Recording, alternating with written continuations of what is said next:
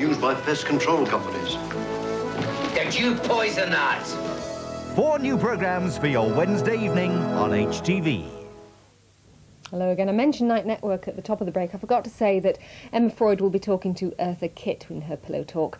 There are also a look at new cinema releases, and one of them, I'm sure, will be Death of a Salesman. Playing Willie Lomas, quite a challenge for Dustin Hoffman, one of the guests with Mike Aspel.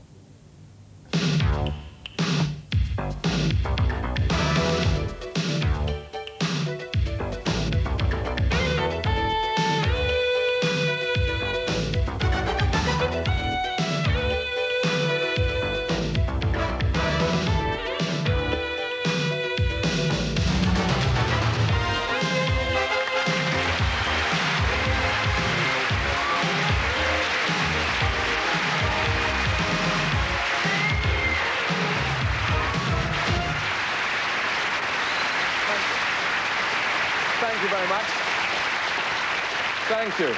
And good evening. Just as you thought it was safe to switch on again, we're back with another series on this, the day that celebrates the birth of Alan Ladd, the death of Oliver Cromwell, and the outbreak of World War II. This evening's show should be a little less dramatic, although we start the series in impressive company. My guests are a one-time attendant in a psychiatric home, a former teacher, and a man who once scraped a living demonstrating potato peelers. That was several months ago, of course. They've since become known for other things, like winning Oscars, as in the case of Dustin Hoffman, for selling many millions of records, as in the case of Sting. And as for the man with the potato peeler, well, he grew up to be one of the most perceptive and amusing observers of his fellow man. Ladies and gentlemen, Dave Allen.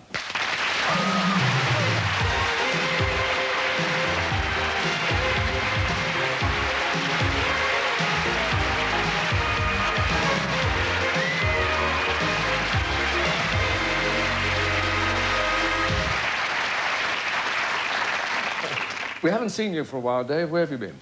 Touring, maybe. A travelling man. Are you getting grayer, getting grayer. Who? You and I. I've just come back from holidays, blonde as the sun. I'm losing it, too. Oh, really? Aren't I? It's friction. Are you? Yes. Are you a good traveller? I used to be. I'm beginning to hate it now, actually. I don't like... there are certain things I don't like about traveling. I don't like airports to start with, because there are certain things about airports which I find very uncomfortable. The seats. They don't really want you to be comfortable in airports. You ever sit down, you always slide. After about 2 minutes, you slide. So you get up, and you walk around, and you buy a paper that you don't want, and you buy a coffee that you don't want, and you buy a drink to get rid of the coffee taste. And then you get pissed and they won't let you on the plane. But, you sit on a plane, the first thing the hostess does, it appears that she's talking about the doors, but I actually think she's giving me a blessing. You sit in the plane, first thing they do is they lock you in, strap up, and then she goes... That's it. I mean, even the Pope, you've seen the Pope get off the plane. First thing he does is kiss the ground. Thank Christ, it's finished. People get odd on airplanes. There's no doubt about it. They get strange. They do things on airplanes they'd never dream of doing anywhere else. And I sat and watched this man in front of me, and I knew that somewhere along the line he was going to goose the hostess. I knew it. I mean, it was just, every time she would come close, his hand would just go off on its own. And at one point, she was ducking down to pick up some food or whatever it might have been. And he just went, ah. And she straightened up, and as she straightened up, she hit her head off one of the trolley blades. And I thought, you've had it, sir. You're going to get soup on you, you're going to get coffee, you're going to get drink, you're going to get vomit, everything's going to be poured on you straight up. Nothing happened at all. And we were about 15 minutes out of Sydney, and we were told that we were landing in 15 minutes, and I'm going to stand up here. And the man stood up, he went, ah. And he stepped out into the aisle, and he tipped his toes. And the hostess came from nowhere. This man was practically through the front of the jumper. Probably a regular travel, that was his usual. Yeah. But there's humour in it. I mean, for example, words like fart. People... I mean, I think here's a very good word. It describes what it is. I mean, if somebody comes up to you and said, I had a touch of flatulence, you think, You farted.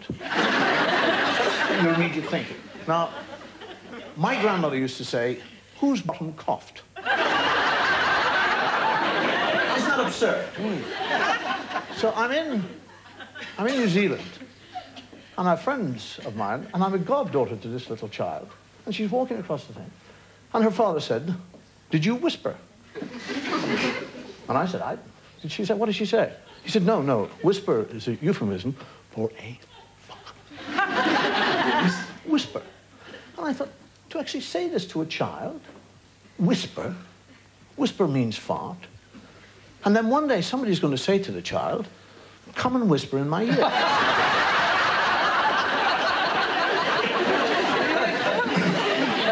Now, if there is a subject in the world that's made people laugh, farting has made more people laugh. I mean, we've all done it. I mean, we've all laid in bed with the woman we love and adore, and we've all felt that fart coming on. Hold on to her, you say, I love you, you're wonderful. Yes, you are, you really are. And all the time, you're grabbing the blankets and you're pulling them closer and closer. And a split second before you fart, you cover our head. Good luck. And we laugh at it. It is the most laughable subject. School, I mean, to fart in a classroom. I was educated by the priests, and there was silence. There was never any noise in the classroom. All you would hear is a scratch of pens. And you'd hear... All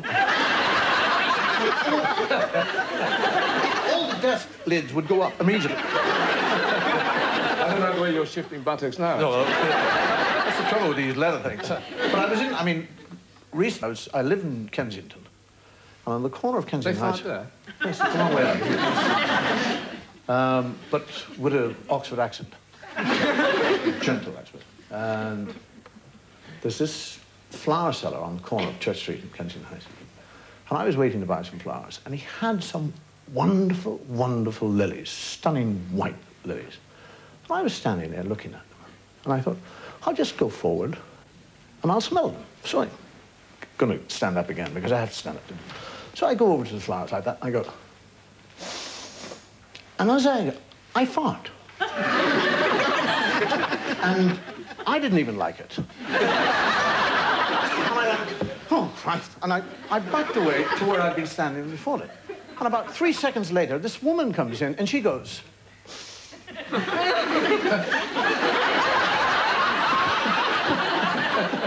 She would never buy a flower from that man in a million. 2 minutes later, that was a deadly one, yes. So, I mean, obviously, you're walking down the street every day. There's ammunition there for your... I don't know. I mean, there are things that I would question. I mean, I don't mean question, but I think... I see an odd shoe lying on the ground. I think, where's it come from? How does a shoe get there? And they're not bad shoes. They're generally reasonably good shoes. You see a pair of trousers lying in the street. I get agitated by certain things like notices. They annoy me because I look at them. I mean, when I was in Edinburgh, I went by a mortuary, which actually had dead slow. I love things like that. Nothing, then, is sacred. I mean, certainly the sacred is not sacred. I recently did a radio show with a nun called Lavinia Byrne, who's written a book called Women Before God, which is a very good, solid, interesting book. But she was telling me a story about the Sisters of Mercy in New York, who are finding it hard to survive because they survive totally on donations and charity.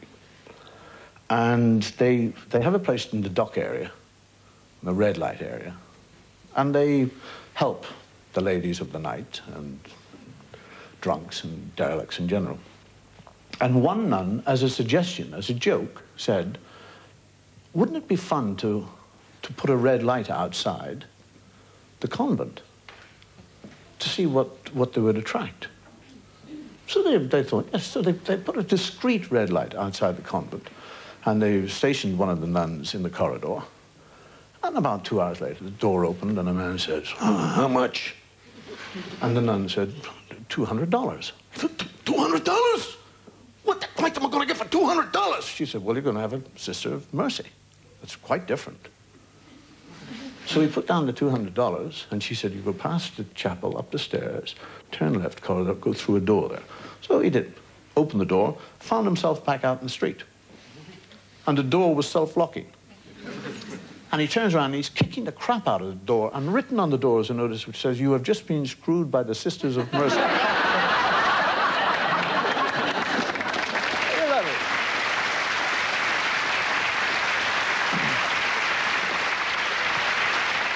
It's time now, if you want to, clear your bowels. We'll be back in just a moment with Sting.